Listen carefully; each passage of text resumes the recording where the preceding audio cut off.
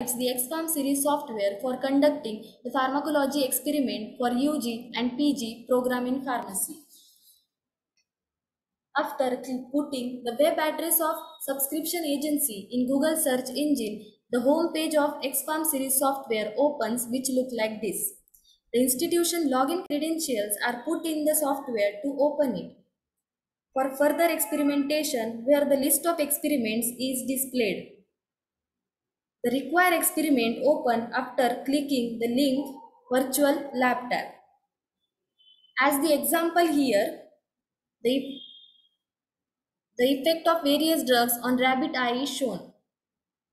The simulation software has developed in such a way that student can observe and study the effect of various drugs such as ephedrine, physostigmine, atropine, dignocaine, etc. after the clicking appropriate button displayed in software.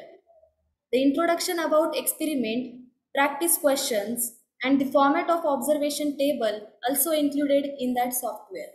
The simulation software is a very effective software for student learning and at the same time taking care of alternatives in animal experimentation as per CPCSEA, PCI, and AICT guidelines for UG and PG pharmacology experimentation.